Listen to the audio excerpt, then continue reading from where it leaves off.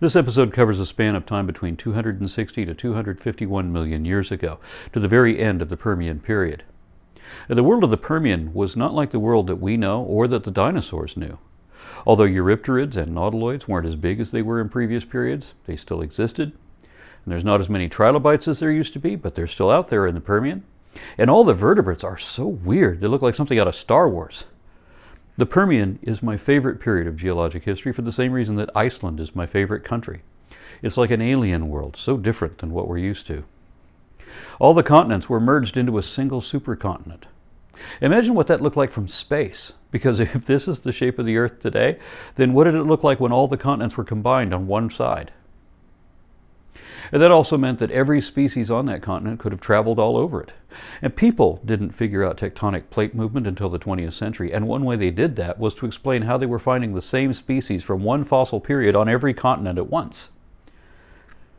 For the last few episodes, we talked about the evolution of mammalian traits arising in synapsids through pelycosaurs, phenacodonts, therapsids, and theriodonts in succession, and we're going to continue that study through the next clade of cynodonts. The crown of Cynodontia is represented by Procyonosuchus. Notice that the ribs are still reptilian. They don't wrap all the way around the chest, and they continue all the way to the pelvis, although the last ribs are reduced as they were in previous therapsids. Procyonosuchus essentially means proto-dog crocodile. Now, maybe the skeleton looked like that, but once you put flesh on the bones, it's really not that horrible. The cynodonts were also trending smaller than their terrifying theriodont forerunners. Evolution doesn't always mean getting bigger and better. These things are getting smaller and better. Their ancestors were like big dogs, and these are like smaller dogs. In previous episodes, we showed how mammal-like reptiles began as freaks, and then became monstrous freaks, and then monstrous killers. But we're much better now. That was the old us. We're not like that anymore. We'll be much better this time, honey, I swear. This rendering would look more reptilian if it didn't have that nose. However, there is some evidence to back that. The muzzles of many later theriodonts became sculptured in such a way as to indicate much more vascularity under the skin, implying glands, which in turn implies both hair and at least the possibility of nose leather or a rhinarium like a dog has. There are also subtle indications that some theriodonts even had whiskers.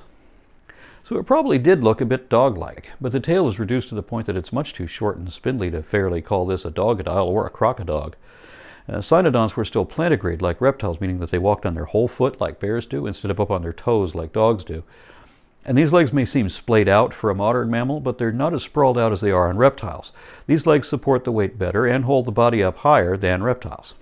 That and the forward orientation of the feet gave it a more mammal-like gait rather than the side-to-side serpentine swagger of reptiles. But their feet were more advanced than reptiles because they had an actual bony heel to launch them on takeoff. Otherwise, they were still pentadactyl, still had all 5 toes on all 4 extremities. And what really stands out from this angle is that they didn't have external ears. Mammalian ears are evolving in this animal, as they were in theriodonts and therapsids before them. We're not going to talk about that yet, though. Not until that process is complete in the next couple of episodes, I think. For right now, all I'll mention is while reptiles have a handful of different bones that make up their lower jaw, the lesser bones have diminished and moved out, leaving our ancestors with a jaw made of just one solid piece. The next clade is the more advanced or better developed epicynodonts. These have a number of developments, including more mammal-like cheek teeth. And just as a new clade is identified by all its ancestral traits plus a new addition, it can also be all of their ancestral traits plus the loss of one, too. And looking at the skeleton of Galesaurus, for example, notice how the lumbar ribs have reduced so much they're not really even ribs anymore. The rib cage doesn't continue from the front legs all the way to the back legs anymore. The loss of abdominal ribs effectively divides the trunk into thoracic and lumbar sections and allows for a diaphragm, which enables the animals to breathe more effectively even while running. Reptiles may be capable of enormous power, but only in short bursts, where our ancestors had greater endurance. The other trait that was lost was a third eye. You may not have noticed, but Procyonosuchus had 3 eyes, as did many of its ancestors in the last few episodes, and every lizard you've ever seen. But you can't see that third eye because it's much smaller and looks very different. If you look very closely at the top of a lizard's head, you notice that one scale in the center, between and behind its binocular eyes, may be a slightly different color than all the scales around it. This is the lens of a parietal foramen, or pineal eye. It's only capable of seeing light and dark, and cold-blooded reptiles use this to assist in regulating body temperature. But since cynodonts were warm-blooded, that third eye lost its necessity, and eventually the skull grew over the hole that it used to see through. And the way that these animals warm their bodies comes at a cost. They have a lot more sustained energy than cold-blooded animals, but it takes a lot of energy to maintain that too. It's like some old computers could run on 64 megs of RAM, but not the new ones. It takes more to do more, and that costs more. Endothermic animals have a much higher metabolism, so they have to eat more, a lot more.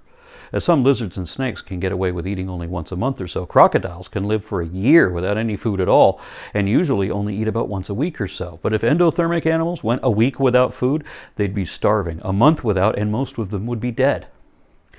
Warm-blooded animals prefer to eat daily, sometimes all day, especially in the case of birds. There's an old saying that she eats like a bird, meaning that she doesn't eat very much. But actually, birds eat a lot because they have a very high metabolism. Mammals, too, will eat a few meals a day, or at least once a day. Lions and tigers, for example, will eat an average of 25 pounds of meat a day. They can't go for a year between meals like crocodiles can. And large reptiles are better able to retain their body heat. The smaller ones lose it quicker and have to sun themselves more often. But epicynodonts were getting progressively smaller even with higher energy consumption. And this implies that they had insulation to keep the heat in. There was already some indication of whiskers in theriodonts, but what about fur?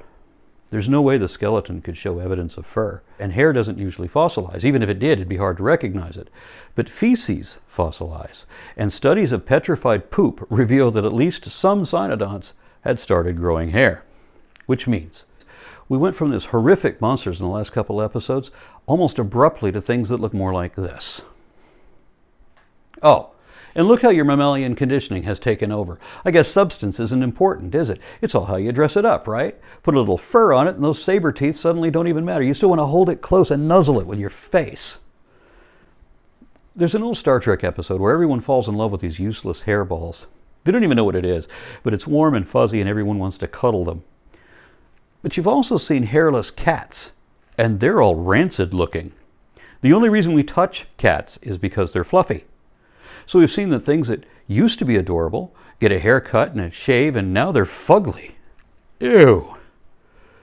But any otherwise horrible thing can be lovable if it has more hair. Anyway, maybe you still don't want to accept your relationship to these things. But if you have a heel in your foot, and your whole jaw is made of one dentary bone, and if you can't push your tongue out through your nostrils because of that secondary palate, then do you accept that these, in concert with all your other traits listed thus far, make you a cynodont? And despite what H.P. Lovecraft may have said about this, you understand that you don't have a pineal eye, right? Do you understand that because the teeth in front of your canines are different than the teeth behind your canines, that this puts you in the higher classification, as does your thoracic ribs, abdominal diaphragm, and higher metabolism. Some of you even have hair. So if you really want to feel warm and fluffy, remember, you're not just a cynodont, you're an epic cynodont.